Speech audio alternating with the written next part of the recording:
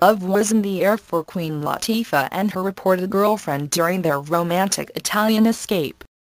The happy duo stole sweet smooches as they relaxed at the Hotel Cala di Volpe in Sardinia on Sunday. Queen Latifah looked stylish in a colorful yellow pattern halter-neck swimsuit, which she later teamed with khaki shorts.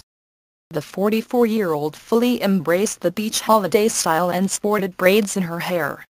She accessorized her look with hoop earrings, a gold chain and sunglasses. Perhaps giving her own namesake a nod, the singer kicked back with the novel The Queen of Harlem, by Brian Keith Jackson.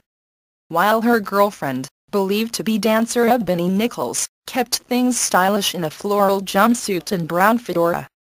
Between dips in the refreshing ocean, the ladies sipped on cocktails and happily chatted. Later on in the evening the duo stepped out for a bite, to eat, get some rest and have a great week. Twitter fam.